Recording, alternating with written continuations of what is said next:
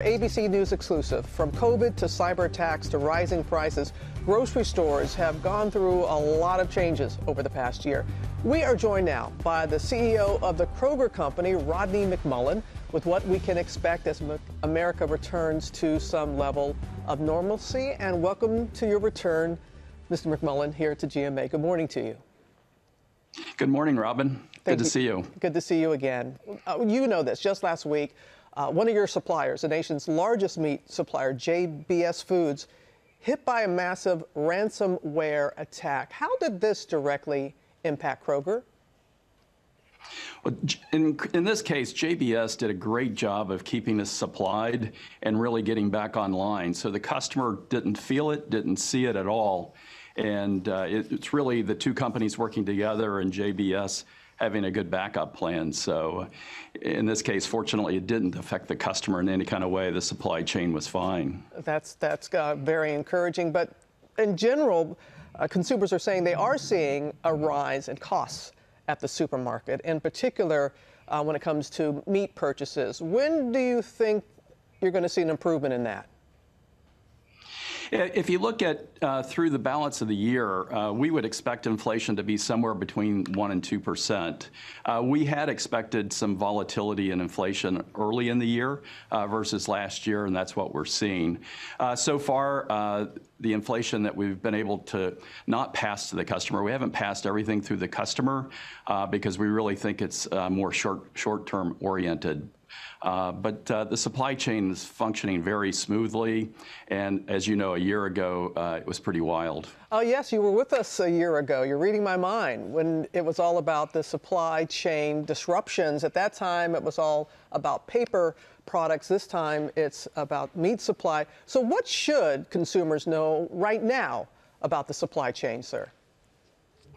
Yeah, I love the question, Robin. And from a customer standpoint, the supply chain is pretty much back to where it was pre-COVID.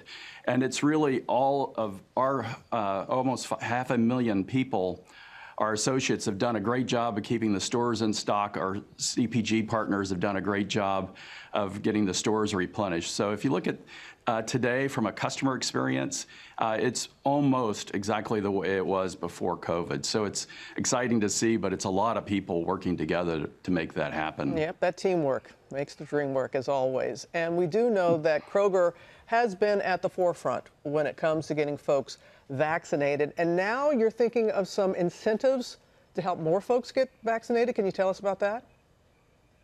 Yeah, it's so exciting, and it really, the President Biden's administration had conversations with us in terms of what more could we do. We were really inspired by what Governor DeWine did here in Ohio with the $1 million giveaway.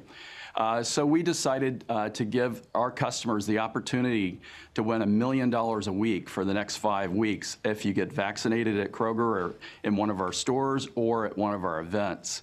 And, you know, $1 million each week can change somebody's life forever. And, you know, we're going to do everything we can to get America back full speed. And it's just one more way of helping support that. So it's exciting to be able to do that. We also provide a $100 incentive for each one of our associates when they become fully vaccinated as well. And as we go away, you're also talking about hiring 10,000 new workers this summer at a time when a lot of retailers are talking about how they are having a difficult time finding workers.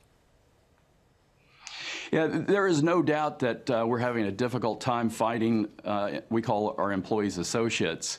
And if you look at the number of openings we have today, it looks just exactly like it was before COVID hit. And it's because of our continued growing business, our ability to connect with our customers, is creating the need to hire 10,000 associates.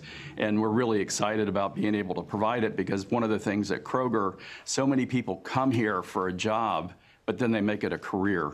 And that's, I always tell people, you can do whatever job you want as long as you keep growing. You know, Rodney McMullen, thank you again for joining us here on GMA. We appreciate your insight very much. You take care. Have a good day. Thanks, Robin. All right. Well, hey there, GMA fans. Robin Roberts here. Thanks for checking out our YouTube channel. Lots of great stuff here. So go on, click the subscribe button right over here to get more of awesome videos and content from GMA every day, anytime. We thank you for watching, and we'll see you in the morning on GMA.